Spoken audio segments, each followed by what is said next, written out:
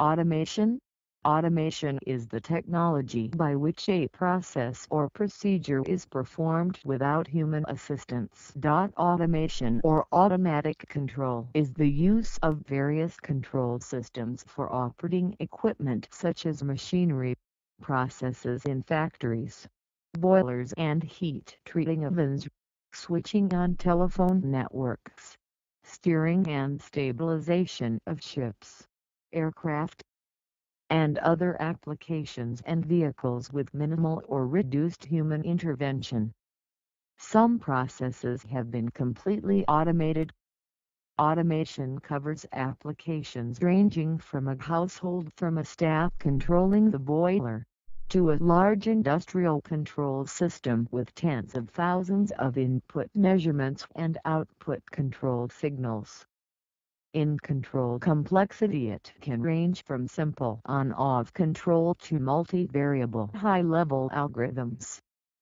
In the simplest type of an automatic control loop, a controller compares a measured value of a process with a desired set value, and processes the resulting error signal to change some input to the process in such a way that the process stays at its set point despite disturbances.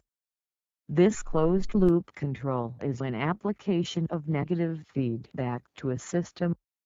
The mathematical basis of control theory was begun in the 18th century, and advanced rapidly in the 20th. Automation has been achieved by various means including mechanical, hydraulic, pneumatic, electrical, electronic devices and computers, usually in combination. Complicated systems, such as modern factories, airplanes and ships typically use all these combined techniques. The benefit of automation include labor savings, savings in electricity costs, savings in material costs, and improvements to quality, accuracy and precision.